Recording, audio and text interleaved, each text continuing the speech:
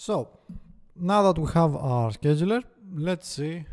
Well, first of all, we forgot to do one thing, and we didn't actually test with the scheduler what happens if you go with more than one. So I've added these two lines, but here's the thing. If we go on the game manager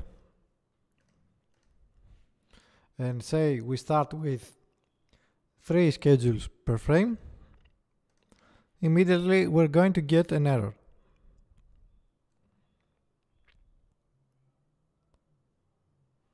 Okay, that happens because once we start removing the paths, and once we start removing the schedules, the jobs that are done, at some point it means that once you're here and you will still have frames to go to, it will look for another job, but our Pathfinder job is basically not at 0. So we should also include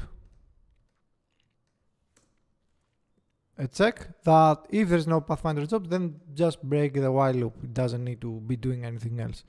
Okay, so the reason why I would like to also have this 2 times is because there is actually no need to have the while loop running if there is no jobs to be done. Okay, so with this it will work just fine. Now, the other thing that I would like to do for this one, at least, let's delete the other units. I think I made my point, so let's keep the 2 basic ones. So the other thing that is only left onto our Pathfinder, and we will have, for the most part, almost everything that we need, is it will basically just be to block and say that some paths are not walkable. Okay, so I'm going to add a cube inside some of those nodes. Okay, maybe something like that. And so we're basically going to be disabling a few nodes. Which also comes to our question that we should change our Pathfinder as to what happens if you do not actually get any results. Okay, so what will happen if you return an empty target node? Okay, so right now we do have the obstacles and they do have a box collider. So now things will start to get a little bit more interesting. Let's open up our grid manager in this case. And in our node, we should have a flag that will say public bool is walkable. I'm going to start with true because we're simply going to assume that everything is walkable. Now, to test this, we're actually going to write some code just to test for this. Whenever you're doing any changes in the Sims onto a node, so basically whenever you place a couch, you place your TV, whatever you're doing, it's actually a different mode, which means since you can know exactly when and where something is placed, this means that you can basically know exactly also which node you should be actually affecting and all of those things. Okay, which means in the later version, when we have the build mode in the game, then the next part of the code that we're going to write, we simply won't have a need for it. Okay, so let's go and do, doesn't need to be public, let's do a void read node. Whenever we are calling then a new node, whenever we're going to be building this, we're going to also call the read node, and let's also pass the node inside.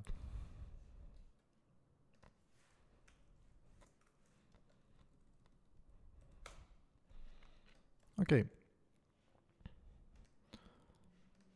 So First of all, we're going to need a few variables that we're going to be using, and we will need a read extends, okay, and that will have some value, and also we will need a read offset just in case we will actually require to offset the base position. Okay, so the idea is we're simply going to be looking for an object with an overlap. Let me check one thing.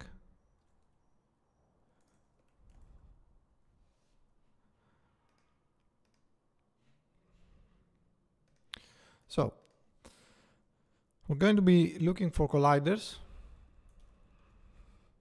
okay, by using physics.overlapBox. Okay, we need to pass the origin, and that origin will be the wall position plus the read offset we have above. Then the half extends will be the read extends subdivided by 2. We don't really need any rotation, and we can pass a layer, but I think we can just use all of them for now. Now we're going to treat it that if we have any colliders in here, so basically you could just do if colliders dot length is greater than 0, then the node is simply not walkable. Okay, and that's pretty much it, to be honest.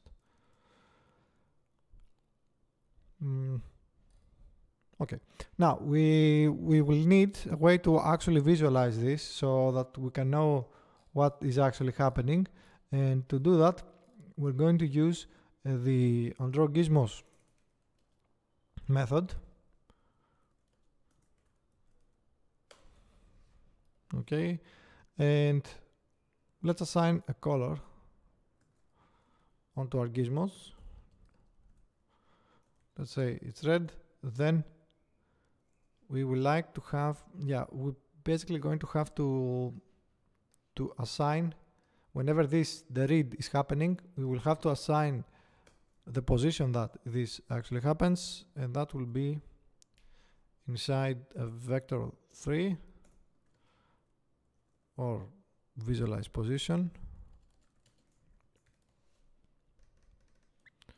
Okay, and then basically for each vector 3 v in these positions,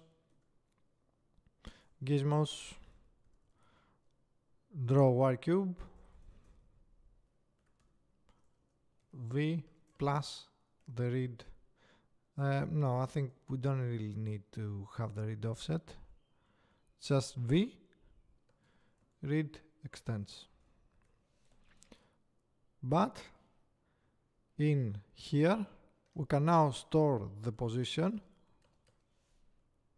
like this,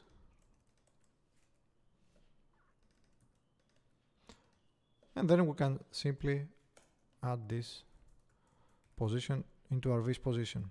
Okay, this only happens once we first create the node. Again, we will not require this method when we have the build mode in, because we will have access we will have direct access onto the nodes themselves, which means you can just paint them walkable or not. Okay, when you place an object down, the walls are completely taken out of the equation because we have to calculate the directions. We could, if we want to, also create a method that will filter out some walls, but as you already saw, it's pretty fast already, so not really a need for that. And before we actually hit play, we actually have to set up the amounts. I'm going to the extents. I'm going to raise this at 0.5, and for the extents we could probably do just 25 by 25. I'm going to hit play, and we will see them visualizing in here. So basically that's the sample we are getting. It's only a tiny sample. It's only a tiny sample that we get, and we know if a node is walkable or not, but it does the job pretty well. Okay, because we now know that this node is simply not walkable alongside with this node, and most likely you could just raise this to here. Okay, but to better see it, let's see. We could just say that if it's not walkable, don't add it inside the phase. Inside the visible positions. So this will be clean, as you can see. Now, I think we get, I think this just gets all of this, or well, nobody called for that. Okay, so you can see now that all the viable walkable positions can walk where they can walk and what they can do and so forth. So with that we also have obstacle avoidance and so far and stuff like that. Here's the thing though, what we don't actually have is avoidance on unit level. So one of units doesn't actually avoid the other unit once they move. Okay, so we will also need some dynamic obstacle avoidance and not just static obstacle avoidance. Okay. One thing we should test, however, is what if you can't reach a position? And I'm going to guess that they are all trying to access a different position, and because it's not actually running, or it's not actually, well, okay, I'm going to enable only one, and I'm actually going to see what happens on the callback level. That means inside our Pathfinder, or inside a grid object, in this case, we're going to do a debug.log p.count, and let's hit play. So we should be getting 0. We should at least get 1 0 over there, or maybe the callback never actually runs. Okay, he took one, he took the other one, but I think we are stuck over there because you never, yeah, okay. Here's the thing, if we are here, so if p.count is 0,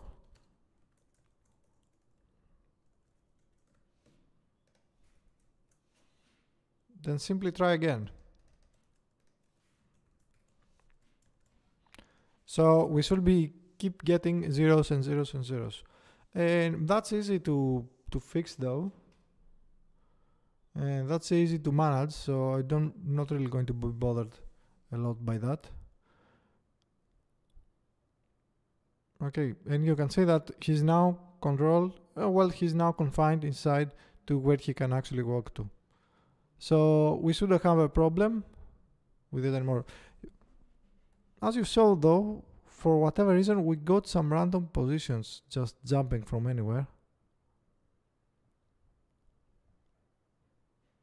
Like this, which is actually strange that it's happening. And one final thing that we could have, I guess it doesn't matter. We should probably filter out that if you're trying to walk on a walkable position, but then again, you really can just walk to a position that you cannot target, a position that you cannot walk to. So I guess that's a little bit less of a worry either way.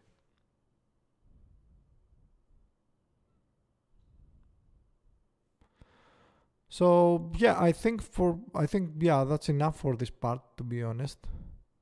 Like, we do have obstacle avoidance, and we can do dynamic obstacle avoidance on the next part. So I'm going to finish this part here. As always, you know what to do. Like, subscribe, and if you like to see more stuff, more videos, more series, more of everything, then consider supporting me on Patreon, as you probably already do, since this is a Patreon exclusive series. Okay, and yeah, I'll see you on the next one.